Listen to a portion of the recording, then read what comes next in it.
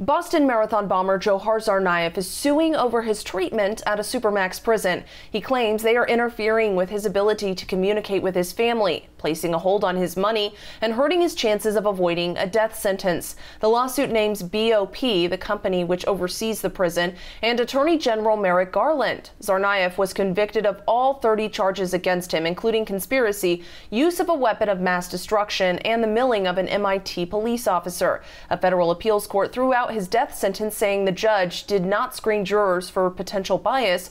A 3-judge panel ordered a new penalty phase to decide if he will face the death penalty. Johnston for WBZ News.